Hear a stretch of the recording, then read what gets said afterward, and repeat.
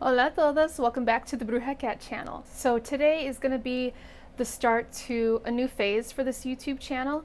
It's going to be including a wider lens of cultural anthropology as a whole.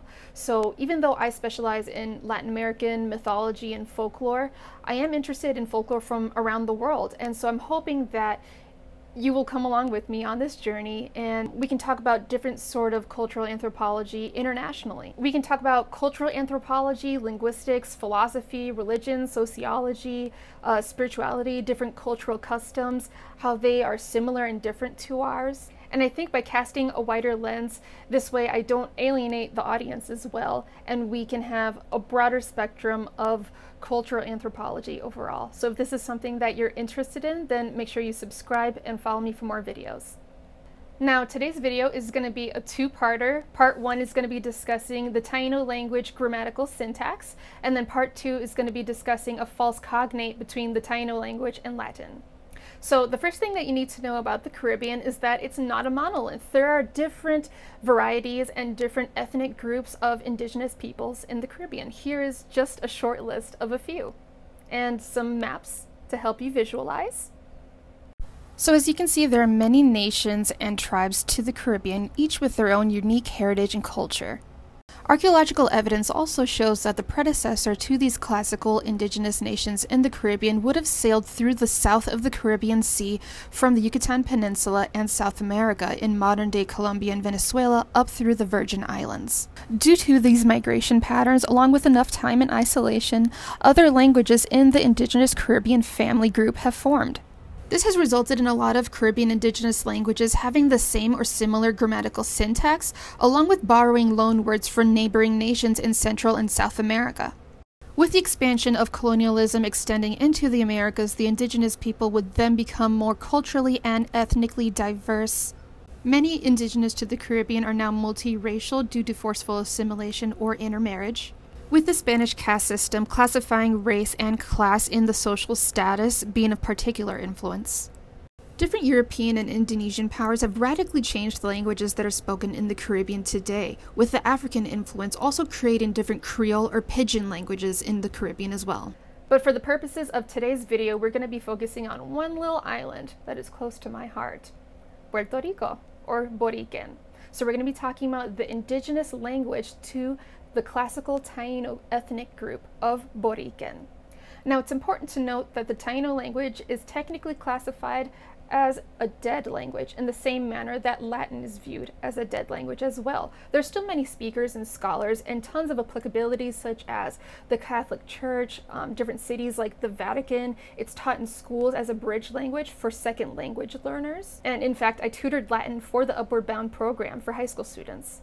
So even though something is technically classified as a dead language, there is still applicability in our modern day for these languages to exist, and there are still several students that can still benefit from it for scholarly education to learn about linguistics, from family heritages and how different ethnic groups may have related family lineage for their linguistics. So even though something is technically a dead language, there's still tons of modern day applicability. There are still speakers that can read, write, and understand it. There's still many different ways that we can utilize technically dead languages in our modern day. Okay, so let's get started. Part one, we're going to be talking about the Taíno language syntax. So the main three books that I'm going to be talking about today include this one, Voces de Bohio, by Rafael Garcia Vidó, Keeping the Taíno Language Alive by Richard Porrata, and Primario Básico del Taíno Boriquenaiki by Javier A. Hernández. Also, I'd like to mention that in the description of this video, you will find a link to my link tree, and on there is a category called Taíno references and hyperlinks. This will lead you to a public master document with tons of references and hyperlinks that will bring you to Taíno resources about their culture, heritage, and language. So if you're interested in learning more beyond just this one video, definitely go check out that link. So first off, we have the Voces de Bohio dictionary. I have a love-hate relationship with this book because it is strictly from Taíno into Spanish, which makes it terrible to try to translate anything. But this book is still a fantastic resource, taking into account first-hand heraldry from indigenous descendants and chroniclers from all over the Caribbean. I will also put up all of the references and sources that this author gives for this book now. So make sure to pause the video if you'd like to read those. Now, I will say that this dictionary is fantastic for also giving context to some of these words. So it's not just giving you definitions, it's also giving you a story with some of these going on for literally like a few paragraphs to describe who this person was, the history behind this word or the place. There are also different Taíno words for specific types of fish that he translates not only into the common Spanish word for it, but also like the technical scientific species of that fish, so you know exactly what they're talking about. And also the same thing for different species of trees. If you're particularly interested in botany or herbology and would like to know what sort of holistic remedies and medicinal plants would the Taíno people use, definitely check out this book, Earth and Spirit, Medicinal Plants and Healing Lore from Puerto Rico by Maria Benedetti. Now, before I dive into the books about Taíno grammatical syntax, I'd like to leave it up to you, the audience, to decide which one of these you would prefer. It's just important to note that when it comes to dead language reconstruction for modern day revitalization, this is a very tricky subject because, first and foremost, it's very difficult to try to research, obviously. So this is something that takes many years and is a collaboration between different linguistic experts. So I'll leave it up to you, the audience, to decide which one of these you would prefer, not only for the paleontology to study how this language would have been used more accurately historically, but also in its modern day applicability for revitalization efforts. Now, one fine example of this are revitalization efforts by linguists and Taíno enthusiasts to make a Taíno written alphabet. So there are different Taíno syllabaries that are available on omniglot.com, one that was invented by Miguel A. Sage Jr. Sobacao Coromo, or Black Ribs, and also the Nahuatl Taíno pictographic alphabet invented by Dr. Yare Melendez in 2005. So in the introduction to the Primerio Básico del Taíno Boriquenaiki by Javier A. Hernández, this book was written to help with the restoration of ancestral language of Puerto Rico, or Boriquen. In the introduction, he discusses how the reconstruction efforts of different Caribbean regional languages such as Garifuna and Wayunaiki were used. So then that way people can extrapolate how to recreate the Taíno language as well. So if you're interested in learning more about these Caribbean indigenous languages, I highly suggest following the other YouTube channel, I Love Languages, who discuss Wayu, Carib, and many more, along with Masa Man, who discusses who are the Creoles, and the Lang Focus channel, who talks about the different Creoles, Pidgin languages, and Patois that are found in the Caribbean. There are also efforts to reconstruct the Taíno indigenous language by looking at different vocabulary terms that were fused with modern-day Spanish and that are still used today. So just a few examples of this would be words like manatí, hamaca, tiburón, tabaco, or just looking at a map of the Caribbean where many of the islands are still using the indigenous names for each one of them.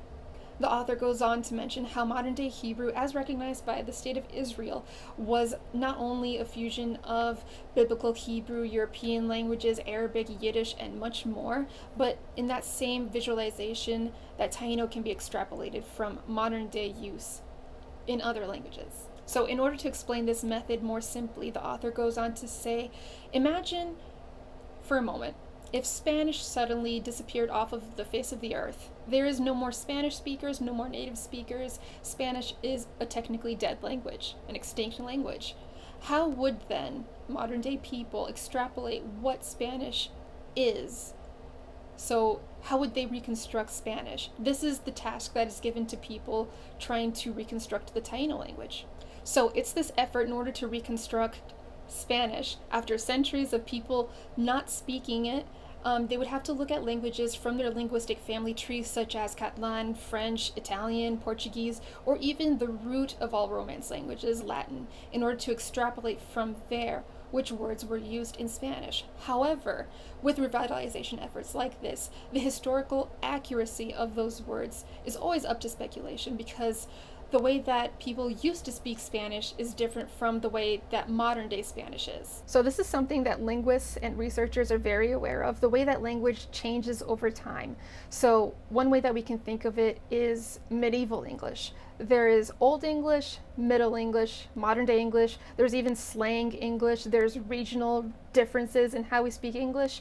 A different example we could use is the way that Spanish differs according to region as well. So there are perhaps 13 different ways in Spanish that you can say the word straw, like a straw to drink from, according to whichever country that you're in.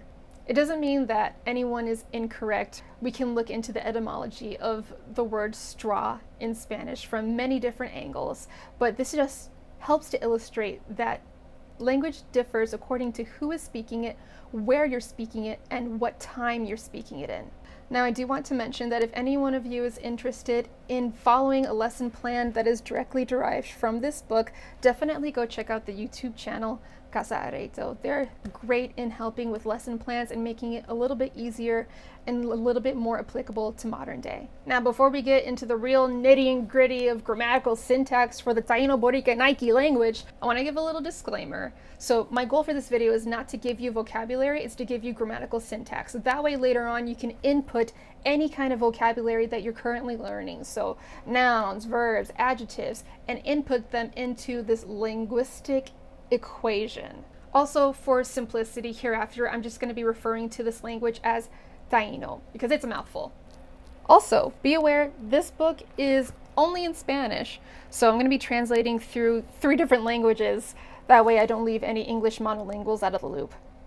So this is just going to be a rapid fire listing of the lesson plans in this book, and I'm also going to put up some graphic text to help out with visualization and any note taking you guys want to take. So because the writing system was reconstructed from different linguistic efforts to revitalize this language, do keep in mind the Taíno people had no formal writing system. They just had visual representations of their culture through petroglyphs that can still be seen today, not only in Puerto Rico, but throughout the Caribbean as well. So just keep in mind that it really doesn't matter how you write it or the correct spelling that you use with the Roman alphabet. Just know as long as the phonetic sounds are the same, that's what really matters. So first up, we have the alphabet. So we have A, E, I, O, U, but this book gives no context on how to phonetically pronounce these vowels, so we're going to assume the Spanish vowels are being used here. Alphabet consonants are also included, and special syllables such as the ñ. H is only used with sh to make the sh, and ch, which makes a sort of X sound. At the end of a word, the X makes an X sound. So in order to indicate gender or plurality, you would include the suffix kyo for masculine, che for feminine, or nagu for plurality, tacked onto the end of the noun. Pronouns listed here include dak for I, buk for you, lik for him, tuk for her, guahotik for formal you, guac for us, huk for plural you, nak for them, hak for them. These are different gendered versions. Nahak for y'all in a group of mixed gender. Now, these pronouns may come under scrutiny when it comes to comparing its direct translation from catering to Spanish pronouns being gender specific, particularly with the plural gendered ellos, ellas, them, and formal usted or you, and the mixed group for vosotros. So I'll leave that up to you, the audience, to decide. This is just pure speculation, but it is something to keep in mind as well. Lesson 3, verbs and conjugation. So to use a verb, attach the proper pronoun in front as a prefix to that verb to indicate who is doing it. Also, all prefixes and suffixes are attached by either an apostrophe or hyphen.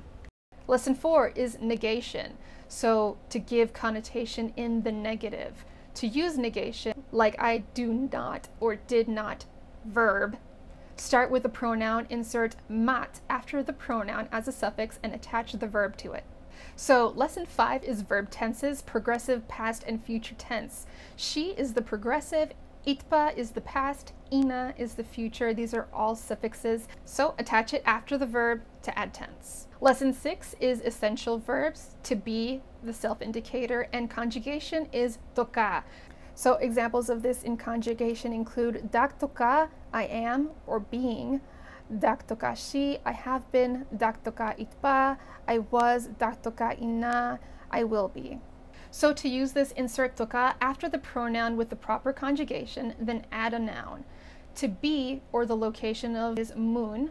So for example, dakmun Boriken, I'm in Boriken or Puerto Rico.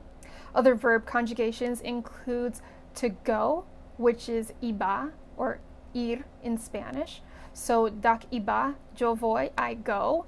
Dak iba shi, yendo, I am going. Dak iba itpa, yo fui, I went. Dak iba ina, yo iré, I will go. So this way, using these suffixes, you can create the progressive past and future tense to these verbs in the same way. So all these things were covered in lesson 5 with the noun coming after the verb tense. So lesson 7, the book goes on to describe the same past, present, and future tense with different verbs such as agama for to have, guarico to come, asheka to want, inra to do, mushika to give. Now I don't want to spend too much time here because like I said, this is all vocabulary that you can just simply insert into the Taíno syntax and grammar later on. Now in lesson 9 we're talking about possession. No, not the ghost type. We mean as in possessing something. So add the at to the proper pronoun to create a possessive, such as dak at, mine, book at, yours. So just go back in the lesson plan to the previous pronouns that were listed and add an at to the end to make it into a possessive. Lesson 10, adjectives and adverbs. They go after the subject and verb, that's it. Next, skipping to lesson 12, we have interrogatives, question words. Where is amana? What is gate? Who is harai? Why is anake? How is ida? When is bena? Which is haralu? And how much is ida teketa? Then lesson 14, we have prepositions and conjunctions. Instead of going through all of them, I'm simply going to list them here for you guys to check out. So these are just really important for forming any kind of question, you know, any kind of sentence, any kind of conversation, trying to make your point clear to the person. That's it. Everything else is just added vocabulary. So this is just the general backbone outline to understanding the Taíno Boricanaiki according to this book so that you can understand the grammatical syntax and just input the vocabulary that you're learning over time. Vocabulary when you're studying another foreign language is something that you just accumulate with time. So knowing the linguistic formula is the first step. Now, there is something that I want to talk about in particular with this author.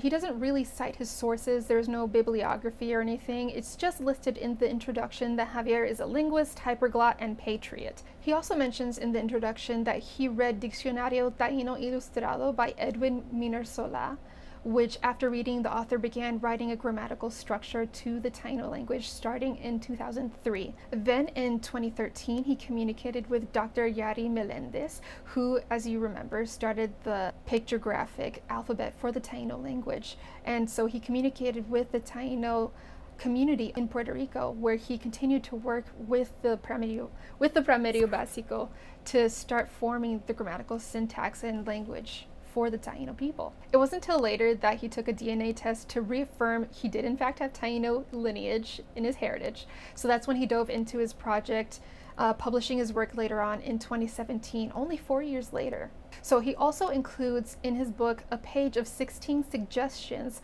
of how to promote the Taíno language, which includes a whole variety, of course, but what struck me as odd is that he included forming a committee to add Taíno Boricanaiki to Wikipedia to officially register the language to an international level through omniglot.com by using the ISO 639-3 and collaborating with Microsoft and Apple to add this language, like they did with YU, to elaborate to a new dictionary of technology terms. I'll put this up on the screen here so that way any Spanish speakers can try to see if my translation is correct or not, or if there's further context that I may be misreading. This book is also very poorly organized with vocabulary. It didn't list conjunctions for the essential words that were listed in lesson 14, and it has a few Spanish writing errors as well, so extrapolate from that what you will. Next, let's go on to our second book, Keeping the Taíno Language Alive by Richard Porrata. So this book involves advanced studies in Taíno syntax, which we're going to compare to the previous book, but do keep in mind that these are two completely different authors. Now, Richard Porrata, in the introduction of this book, goes on for like 11 pages. He's studied language, specifically the Taíno language, for about 30 years total. He studied it for 24 years before he enrolled in university for the American Indian Linguistics at University of Oregon, Northwest Indian Language Institute. So that definitely makes him accomplished as a linguist. He was also a language instructor at the University of Puerto Rico's Multilingual and Cultural Institute Division of Continuing Education, along with the U.S. Army Language Center.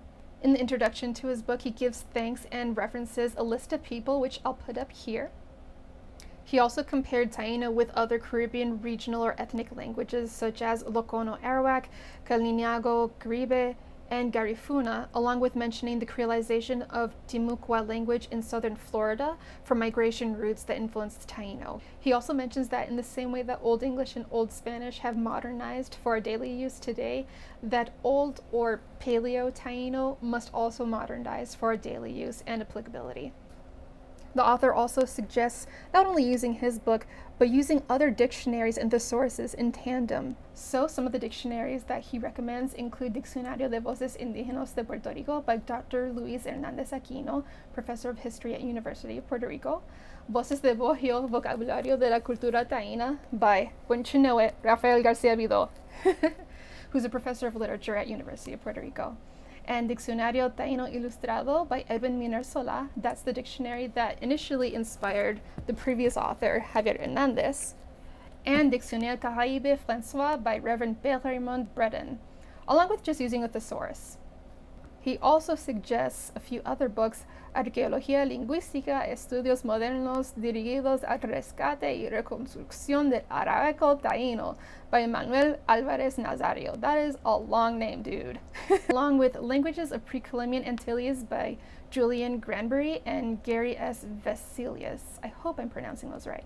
So just to give you a clear picture, all of his acknowledgments and the introduction of this book is super long, but extremely insightful with linguistic knowledge. So it's evident that this guy knows what he's talking about and can back it up. There's even a bibliography at the end with properly cited sources. Pull it up. Wow! And he also wrote a few other books, which he mentions at the back page. I'll put those images up now.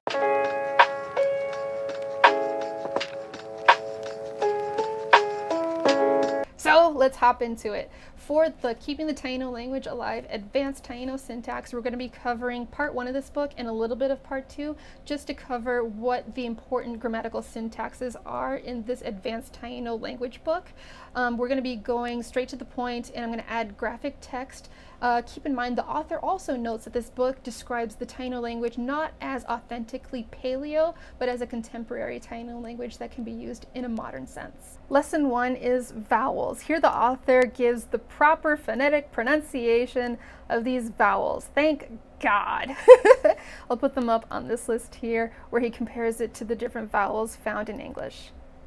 I also want to note that the G in gua is often mistaken for a hard G, but it's a unique sound of its own, similar to the Spanish güey. And here the G sounds more like a W, like in the word sinvergüenza or guaraguao, where the hard G is pronounced less percussively and with more breath, like a W. Another fun example we can use is la guagua. Now this is a fun colloquial term used throughout the Caribbean region that simply means the bus. The etymology of the term guagua comes directly to us from the Taíno language, and it means for free. This refers to what our modern sense would call carpooling, where many people share a ride for free, or referring to when public transportation didn't cost anything. So this is something that's extremely common in the Jibaro regional accents in Puerto Rico, which is a direct descendant of the Taíno idiolects found in the mountainous region of the island. And is something that is still evident today for Puerto Rican Spanish speakers. My family definitely uses regional Puerto Rican accents, such as like the mountainous Jibaro accent, which I would love to cover more in depth in a future video discussing Puerto Rican accents in general, which are regional in themselves. So not only are we strange like in the Spanish speaking world, but we are strange like regionally as well, just on our little 100-mile island. As for other consonants, the X sounds are more pronounced like a sh or ch. A prime example of both of these in use for the vowels and consonants is the often mispronounced Taíno semi-name, this one, which should actually phonetically sound like guabansesh. Section 2 is pronouns. Now, in this book, it differs a bit from the previous author because they're not deriving exactly from a Spanish version of pronouns with a Taíno filter on top of it.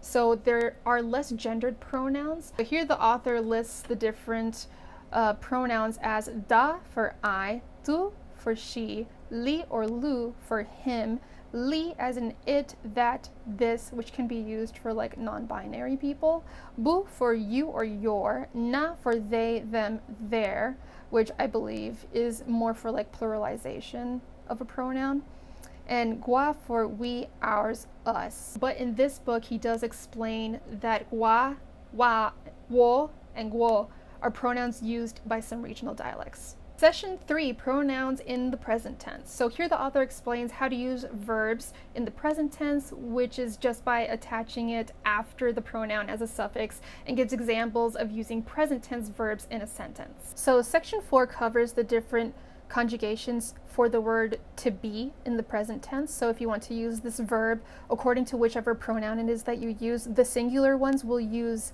the word ka, meaning is, and the plural pronouns will use the word to, meaning are. Here I just skip forward to section 5 so I can get all the mouth-watering verb tense conjugations. Section 5 involves how to conjugate the different Taíno tenses. So I'll just read off of the book here. Bo is the present continuous tense, ba is the past tense, bi is the past continuous tense, buna is the perfect past tense, fa is future simple text, fabi is future perfect tense, ka is the perfect tense. So here the author gives the different verb conjugations that can be used. Ba is the equivalent to the ending ed, past tense in English. Be is the equivalent to the ing form in past continuous English. Buna is the had in English perfect tense. Fa is the shall or will in the English future simple tense. Fabi is like the shall have or will have in English future tense, and ka is like a past participle of have in the English perfect tense. It also can be speculated that these tenses were pulled directly from the English version of tenses, using that grammatical syntax borrowed from English with a Taíno filter over top of it as well. But the sources of the vocabulary are sound, as outlined in the introduction and the bibliography. So how to use these tenses in a sentence? Just put them as a suffix to a verb. So in this section, the author describes that definite articles such as a or an don't really exist, like they aren't really used in this Taíno syntax for the context of this language in the same way that they are in English. He goes on to display different various complex sentences in Taíno, including adjectives and adverbs, in order to give proper examples of this advanced structure. And for anyone interested, it seems to be using the SVO structure for grammatical syntax, but please correct me if I'm wrong. This is just an observation from all of the examples that he gave. He also includes the word moon, which is a preposition meaning to or for, which can be used in the sentence structure as well. So next up are the Taíno prefixes in section 6. So we already covered all of the Taíno pronouns. Examples that he gives for prefixes include that for possessiveness. So possession, to have something, is just the letter K with a dash, meaning to have. So he then gives several examples of how to use this possessive article in Taíno. So you would start with whichever pronoun, add the K as the possessive article, and then a noun. So if you want to say, I have corn, you would say, dak mahisi, I have corn. But I also want to read this paragraph specifically mentioned by the author about the word ka. Ka is a definite article when affixed to a noun, means the. Do not get the definite article ka confused with the suffix ka from the Taíno root word toka, meaning to be, or ka, which means best. That's ka with an accent. He also mentions that the way that you use ka differs in definition according to how it functions in the sentence. So remember, ka as a prefix is different from ka as a singular word, which is different from the letter K as a prefix as well. So I mentioned at the beginning of this section of the video that how you write things in Taíno doesn't matter, but that the pronunciation is correct. So in this instance, you have different homophones, meaning that they sound the same, but in the context of the sentence may have different definitions. So this is something to keep in mind as well in Taíno. Next is negation. Ma, or just the letter M as a prefix, is attached to verbs, nouns, and adjectives to create a negative or negatory connotation. So negation can be used in either full complex sentences or just as an expletive. He gave the example, ma yani, meaning stop it. So yani meaning to do or make, and then ma as the negation. And then when it comes to nouns, verbs, and adjectives beginning with the letter A, the ma will then be shortened to just the letter M to fuse those two words together with the prefix. Now I'm giving you the 2-for-1 deal, diving headfirst non-stop into session 7, Taíno suffixes. Now I forgot to record this, but abo is a suffix that just means with. So you can attach this as a suffix to a verb, a noun, an adjective, and it just means with. It's pretty easy. And then the verbs can then be modified with a na at the end as a verb designator. The same can be done with modifying nouns with ri or te suffix as noun designators. Note that ri is only in relation to human beings, not animals or inanimate things. And then the same goes with adjectives and te as the designator for both nouns and adjectives. Tan simply means of, and the author notes that no one presently knows of any feminine suffixes, so we can use tan as a genderless suffix or a suffix regardless of gender of an inanimate noun as well. So we can use tan as a non-affiliation to mean about or of. No is the Taíno suffix for pluralization of a noun or pronoun. So for example, Latino, and trust me, we'll get into that and dissect it in part 2 of this video.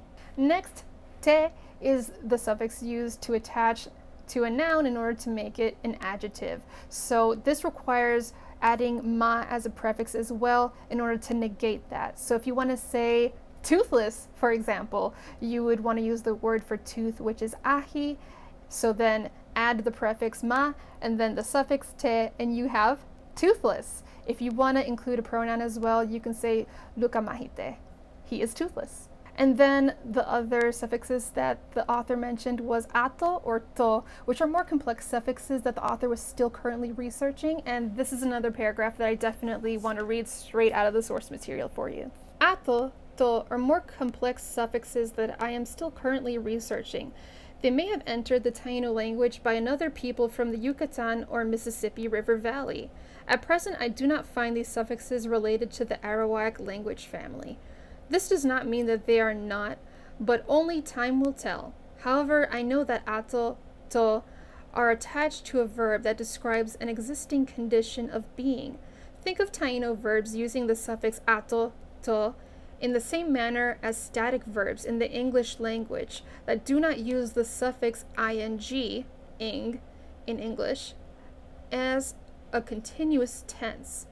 I think this is fantastic for a linguist to include that he doesn't have all the answers, but only time and more research will tell. So hopefully more collaborations with other linguists who study the Taíno language family and other regional dialects, regional indigenous languages from that area in the Caribbean and the surrounding continents as well, will help us gain more insight and answers to this.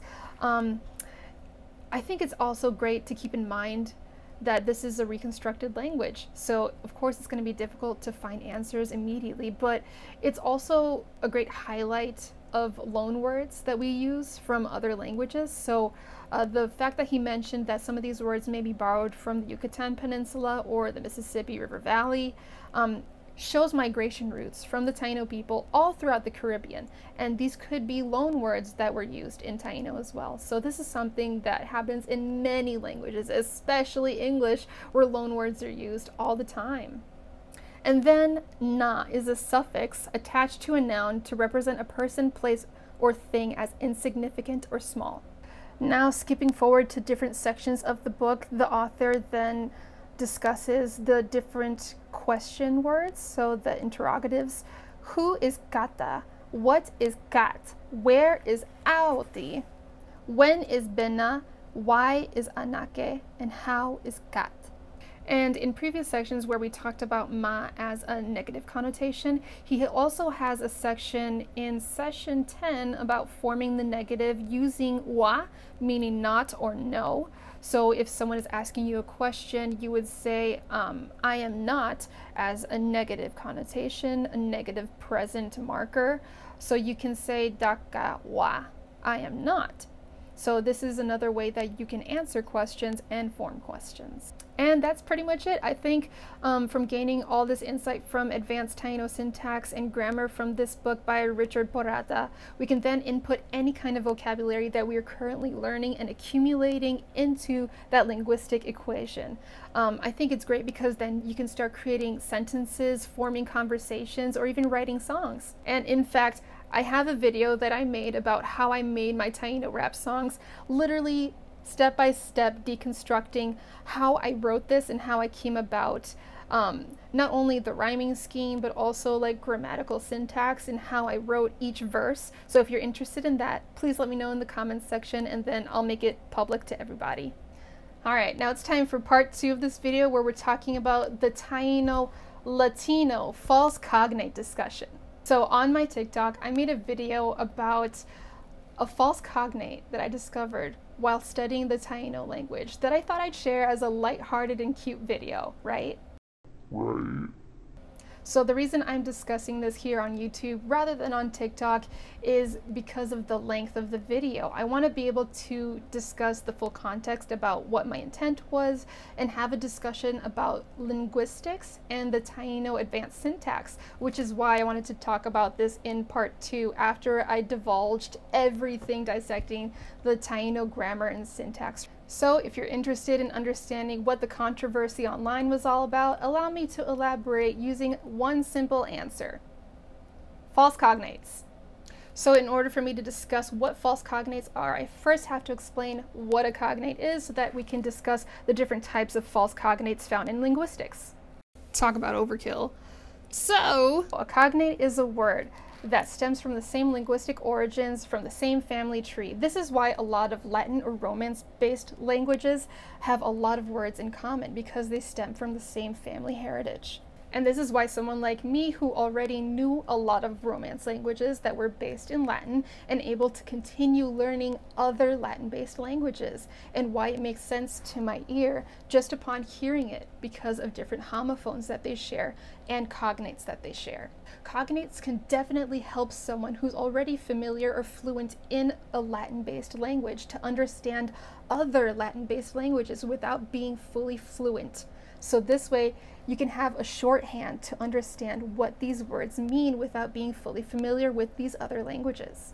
So if you're bilingual, this allows you to extrapolate from a word and what that might mean from another language because of similar meaning, phonetics, or just extrapolating the definition from Latin. You can then apply that onto the modern day use of that word in the Romance family. So a good example of a cognate that we can have fun with is the word pertaining to the sea, maritime. So mar is a loan word from Latin, mar meaning the sea. So we can extrapolate maritime is time spent in the sea in English.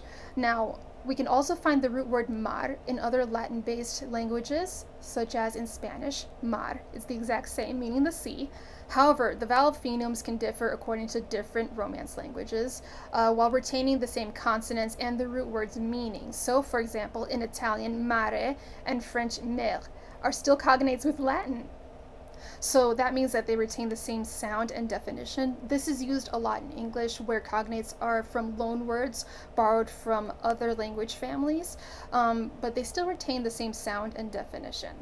The main difference in English being that they're using English syntax in their grammar. So they can use a loan word and kind of bastardize it, which is why English is kind of known as like the worldwide bastardized language. Now, cognates differ from homophones, homographs, and homonyms because of spelling and definition or the sound. Here's a handy graph of how to explain this because I'm sure it's complicated. It also depends on the language family heritage, so where this word comes from in the use of a certain language, how they are literally related, and how they are correlatedly related. So let's continue using our mar example from Latin. In the French language, the word mer is a cognate with the Latin mar, right? So they both mean the sea, but in French, mer, mer, and mer are different homophones with the same sound but different definitions. So to keep it simple, cognates can sound the same or slightly similar, or be spelled the same or slightly similar and retain the same definition because they're from the same root language. Cognates can also borrow words from the same language family, so the family tree heritage of how they're literally related versus correlatedly related.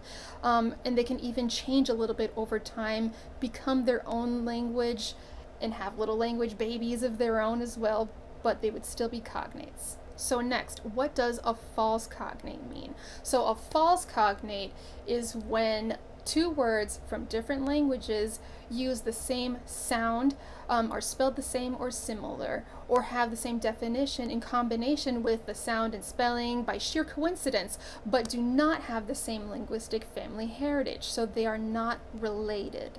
Now, the difference between false cognates and loan words is a bit tricky, so allow me to elaborate by giving you an example between Spanish and Arabic.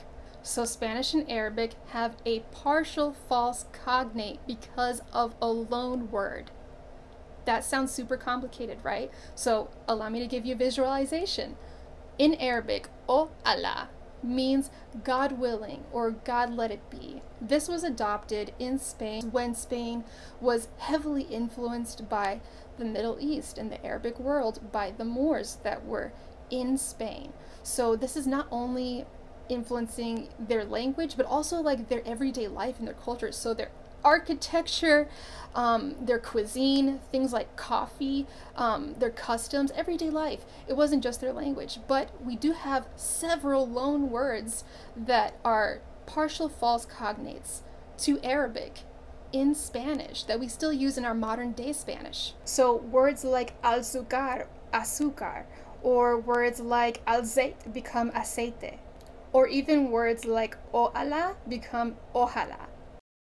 Much of Arabic influence upon Spanish came through the various Arabized Romance dialects that were spoken in areas under Moorish rule, known today by scholars as Mozarabic. This resulted in Spanish often having both Arabic and Latin-derived words with the same meaning.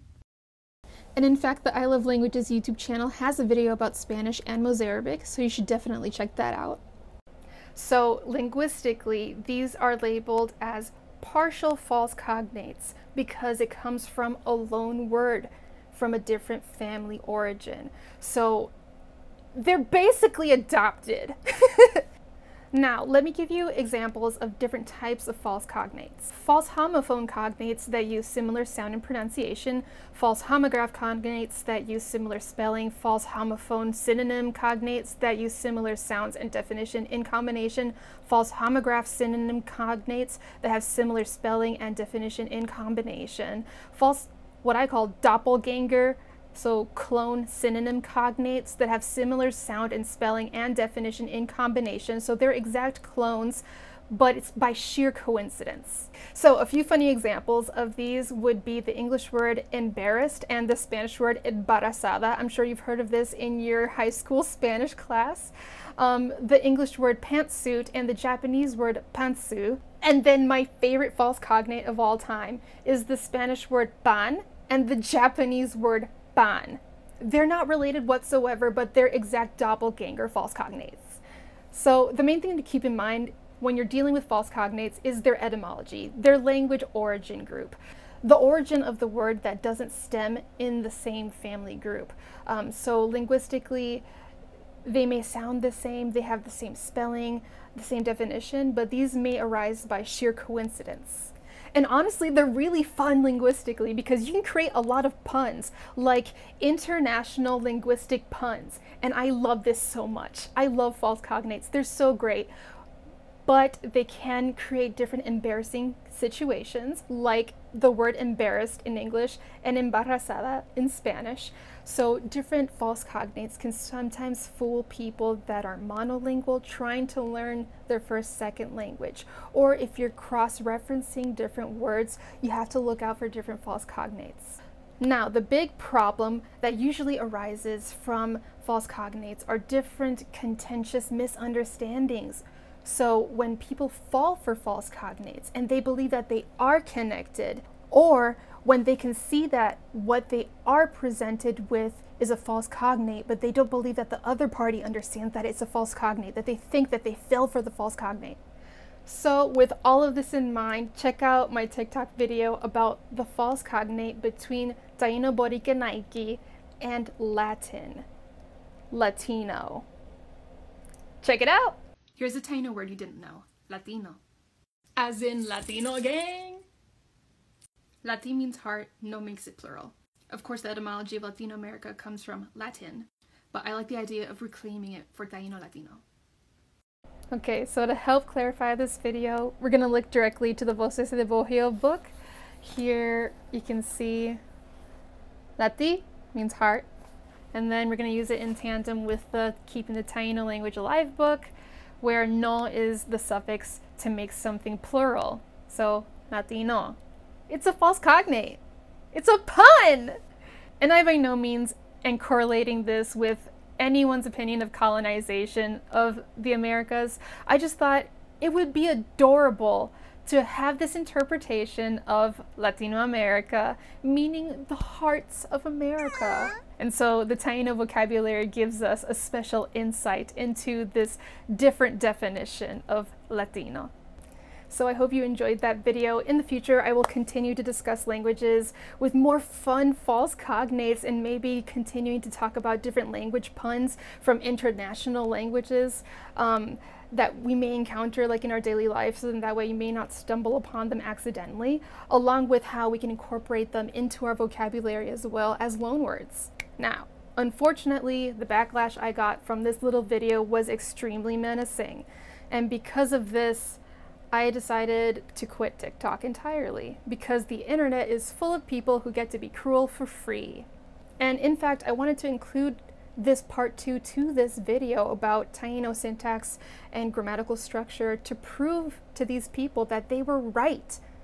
You guys were right about Latino being a false cognate between the Taíno Boriquenaiki language of the indigenous people of the Caribbean and Latin, the Roman language. But you were wrong in assuming that I fell for that false cognate. It was more like making a pun. I was not spreading misinformation. I understand how linguistics work because I study them for fun. Now, I can't expect people to understand all of the little synchronicities of etymology that I was utilizing in such a short span window of 15 seconds, which was meant to be cute and not literal, of course. And in a way, it's unreasonable to expect ordinary people that don't study linguistics or cultural anthropology to get it in such a short time span that I was using a false cognate as a loan word by utilizing Taíno pluralization that creates a false homophone. I'm a huge nerd, okay? Like, let me elaborate for you. Let me give you a good visualization of all the language books that I have. Not just the Taíno books, because it's just like 3 of them. Let me show you all the language books that I have.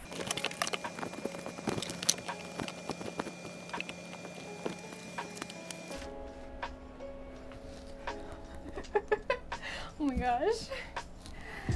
Shout out to the language nerds! So as a baseline, I'm a native speaker in English and Spanish and advanced fluency in French just from opting out of it in high school. So because of my familiarity with Romance languages, I got the Complete Idiot's Guide to Learning Latin, and I tutored Latin for the Upward Bound program for high school kids. That later made Italian super easy, so I have a variety of different Italian books and dictionaries. I also really enjoyed this book, The Unfolding of Language, which talks about Proto-Indo-European language groups. I like this one, The Dictionary of Word Origins. It's a pretty good resource, but it also gives like pretty good context. And then we have my non-Latin or non-Romance language books, A Practical Grammar for Classical Hebrew. I haven't dove into this yet, but I want to. I also got this sign language book from a friend, but I find that books aren't really helpful for trying to learn ASL because it's such a visual medium. A written format doesn't help very much, so I would definitely recommend using the LifePrint website where they have so many videos, and I just wish I had more time to learn sign language, honestly. And then we have my Japanese books, a simple Japanese to English dictionary for vocabulary. I have a Genki workbook. We have a Remembering the Kanji book, a few hiragana worksheets. And then the only way to really study Japanese is just to write it out like crazy. It's gonna take you years anyway! But I am determined. Oh yeah, and these are my notes from when I was in college, not studying languages like scholarly, but just doing it like as a hobby, where each section of like this 5-sectioned college ruled notebook was a completely different language that I was studying. Oh my gosh. Like I was trying to pick up Portuguese, but the pronunciation was really difficult compared to Spanish, I found. Like, it's a Romance language, but pronouncing it was really different for me and for my tongue to try to do. And then I tried to learn Arabic. I need to hop back into this because I loved learning Arabic. And I have this Rosetta Stone program for Thai. But the thing is, we got it to communicate with the local Burmese community where I live, but they were Karen people, like the ethnicity from Southeast Asia, who spoke Karen, like that dialect. So I wasn't even able to use this. Plus, I'm looking into studying the Cyrillic alphabet to learn Russian and Ukrainian to help a friend overseas. Like, it's gotta be like 15 years of my life now. Like, if I sit down and like think about it, I just am fascinated with languages. Like everything from etymology and the origin of words to like sociology, how we interact with one another and how we use words, slang and regional differences, accents. Oh my god, I could go on and on about accents, and just everything having to do with linguistics. It's my jam, okay? So I hope that's been illuminating. And this is why I want to cast a wider lens for this YouTube channel to include cultural anthropology as an umbrella term and all the different areas of study as well. So not only linguistics, we want to talk about sociology and different cultural customs. We don't want to focus just on one region like Latin America, even though that's what I specialize in for mythology and folklore for the indigenous community there as well. But I want to cast a wider lens because it's absolutely fascinating for me. So not only as a hobby do I love studying this, but scholarly as well. And ojalá, maybe a master's degree. And I also hope that this has helped people online, because as a collective and community, we often make the common mistake of assuming a lot about a person by what we perceive. So by example of what we post online, it's like trying to paint a picture of a person by looking through a keyhole. Online communities are often connected by common interests, but we're still complete strangers, and we shouldn't jump to conclusions or blast somebody online using outrage culture when we don't know their character and we don't see the full picture. Now, the brick wall comes when people refuse to see that person's perspective by perpetuating false claims, utilizing ad hominem attacks, refusing any contrary evidence because people are so firmly supplanted in their confirmation bias about somebody's character, someone who is a stranger online, essentially. And it won't matter what you say, they're already committed to misunderstanding you, regardless if you reply. And even if you do reply, that'll just be used as even more ammo. If love is blind, hate is deaf. So when it comes to this whole Latino false cognate fiasco, it was very disheartening for me. And I feel like these people that continue perpetuating outrage culture are completely missing the point. And they make poor judgment calls, which actually informs the public more about their own character rather than the fictitious one that they've created about me. So I hope in the future that any sort of contentious issue can be dealt with in private simply by directly messaging me. I'm sure that we can have a mutual conversation and settle the matter privately. So just know that if someone is being unreasonable online, you're not responsible for their interpretation of a misunderstanding, and you're not responsible to clarify any further. It's best instead to clarify the subject matter and allow them to extrapolate from that. As for my YouTube channel, I apologize. I know I post extremely erratically, so thank you to my subscribers for still following me. Just know that behind the scenes, I am still working on things. It's just that it takes a very long time to research this stuff, and I want to make sure that when I do post the videos that they're perfect, that I don't need to do any follow-up explanations. It's all very concise, even if it's a long video. But in real life, I'm extremely busy, not only with work, but also with family matters and with my future plans being up in the air at the moment. So life is crazy behind the scenes, but just know that in the future, the direction of this YouTube channel is going to be about cultural anthropology overall. So if that's something that you're interested in, definitely come along for the ride. As for my other social media platforms, I'm completely cutting off TikTok because I'm really done with their social culture as a platform. It's really riddled with authenticity, posturing, and outrage culture. So I cannot reason with these type of people who are like online trolls, or they cannot get a proper explanation within such a tight frame window, because the videos have to be so short. So I think that YouTube is a better platform because then I can lengthen the videos to whatever is needed. I've also decided to quit Patreon, at least to quit the content for Patreon, because I just don't have the time. Like I said, time is in very short supply in my real life at the moment because I have just a lot of things that I'm juggling.